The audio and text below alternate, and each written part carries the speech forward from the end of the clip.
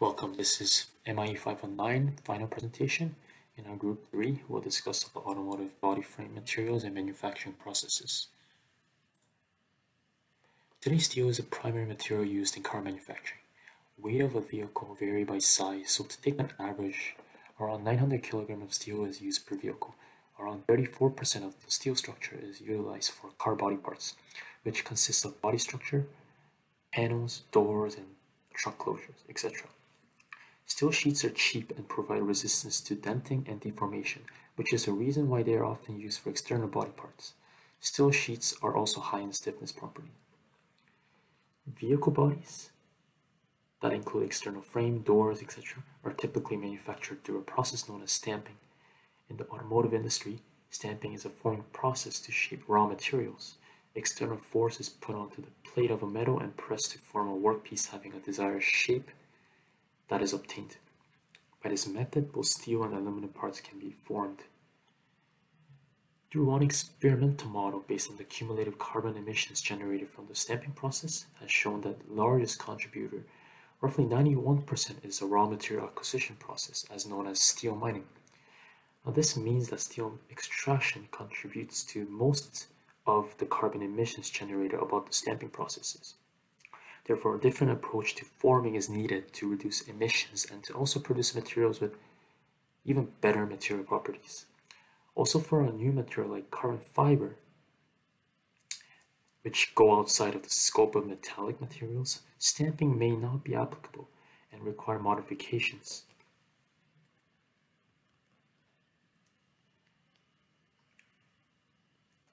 Vehicle weight reduction has been the main focus of research in the automotive industry. While reducing weight is one of our criteria, it is important that the overall material properties of the car body parts do not compensate for the reduction of weight.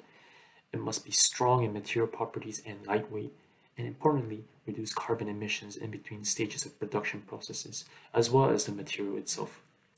By continuing with 3 objectives, which are weight reduction, lowering GHG emissions in process and material, and to enhance material properties. Replacing steel with carbon fiber is our way to continue with this project. To echo on the problem at hand, the need in the automotive industry has been identified to be strong, lightweight, and intricately shaped parts manufacturing. An example is aerodynamic fenders. Currently, high-strength steel and baked mild steel are used to make these parts in a process called hot stamping.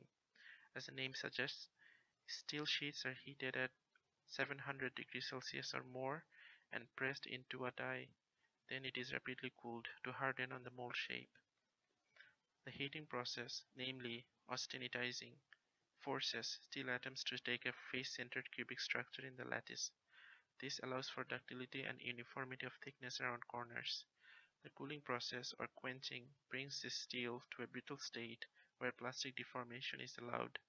The deformation tangles up non-crystal dislocations from the austenite state, making the part fracture-proof. The result is high-strength steel part. As an innovative approach, we found fused filament fabrication, or simply 3D printing of carbon fiber, to be fitting. The composite has nylon-based matrix and 2 choices of fibers, continuous or short. Continuous fiber is strong but difficult to bend, and the printers are closed architecture due to being state-of-the-art.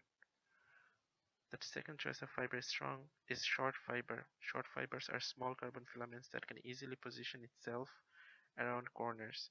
The process of printing with these filaments is similar to polymer-based printing, where the composite is heated and extruded on a plate. Printers for short fibers are simple. However, short fiber printed parts are not as strong as continuous fiber. The carbon content is lesser, and adding more carbon makes weaker interface between filament and matrix, resulting in creation of voids. These voids affect quality. So which choice of fiber is the best? The answer is short fiber. Short fiber printing is better than stamping process as well, because unlike some 30 different grades of steel which are difficult to make, short fiber only requires variable density of filaments.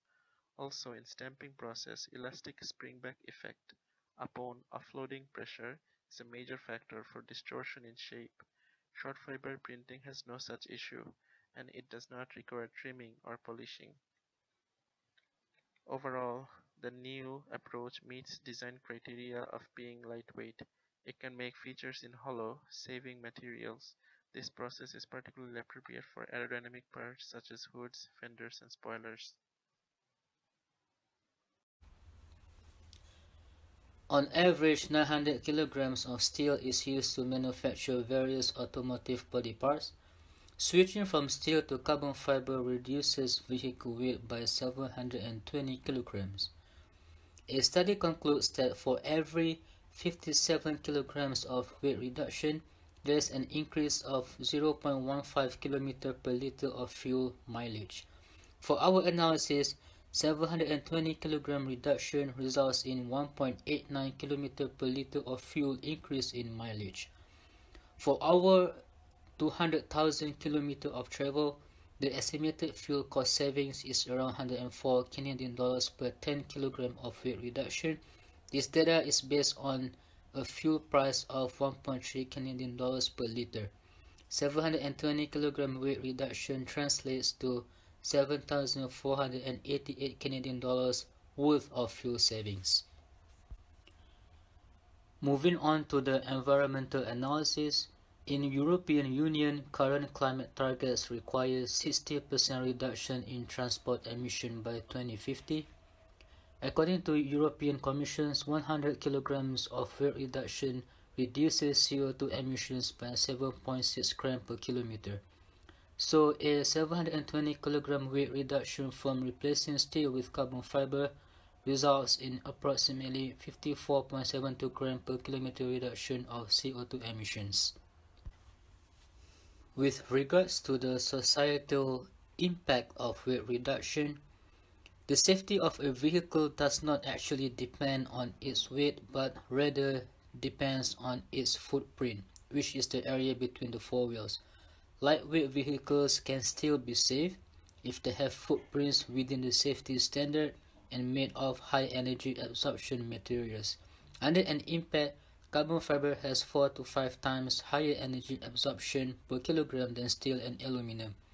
High energy absorption leads to reduced impact time and consequently minimize injuries to the passengers.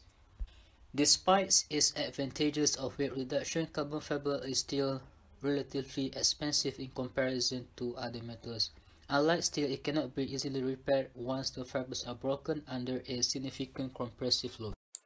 Continuing with our technical analysis, we'll be looking at the manufacturing process itself.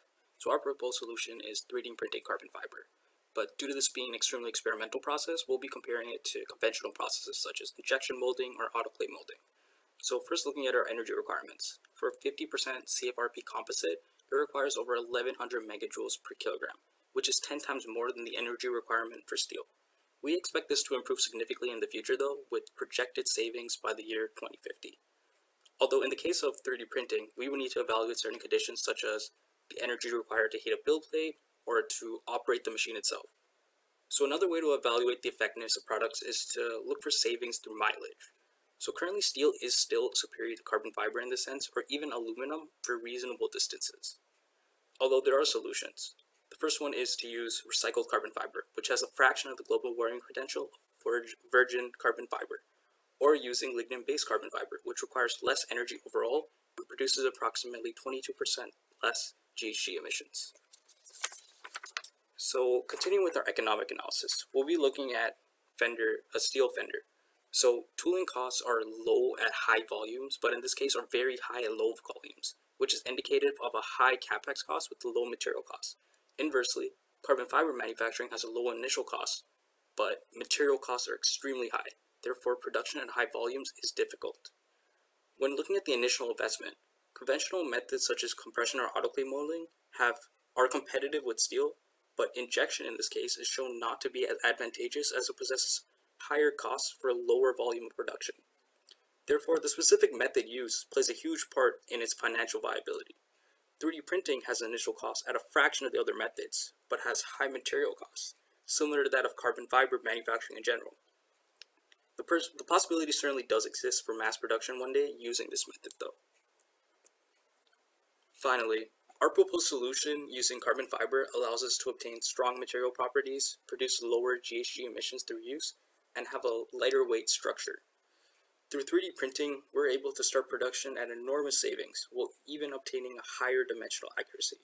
Although we still need to overcome the hurdles of the high cost of carbon fiber itself and make the manufacturing process more sustainable. There is a shining light though. With developments in using lignin or recycled carbon fiber, both the use and manufacturing of carbon fiber could become more economically and environmentally beneficial than steel.